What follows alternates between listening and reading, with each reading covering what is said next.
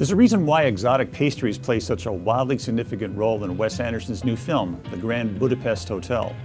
The entire movie is like a giant and elaborately decorated cake, created by this most exacting of film craftsmen. And how tasty it is.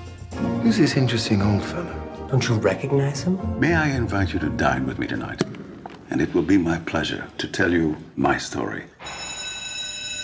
8 features into a career of clockwork whimsy, the Texas writer-director has crafted his masterwork, an early candidate for 2014's Best Film.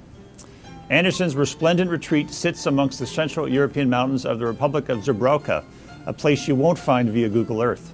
Through these doors pass many familiar faces, beloved players like Bill Murray, Owen Wilson, Jason Schwartzman, and Tilda Swinton, variously seen from Bottle Rocket through Moonrise Kingdom, Anderson's previous films.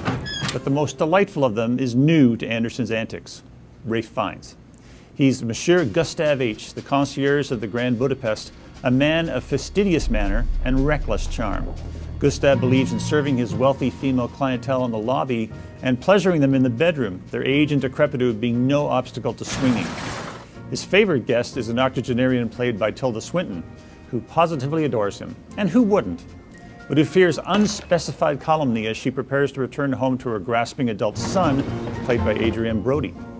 Her fears will soon be realized as murder most foul occurs, and Gustave is falsely accused of it. The year is 1932, notably in between world wars at the dawn of German fascism. Darkness is descending upon all of Europe, evident in the growing number of rude men in uniforms bearing ominous Nazi-like symbols who have no patience for the civility that Monsieur Gustave offers. The barbarians are indeed at the gates, but Gustave has been too busy to notice.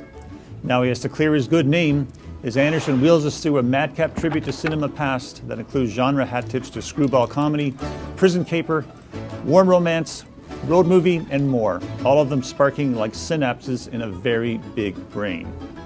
The impeccable production design has always been there, but you can sense a maturing of storytelling that began with Moonrise Kingdom, Anderson's 2012 reverie of childhood freedoms.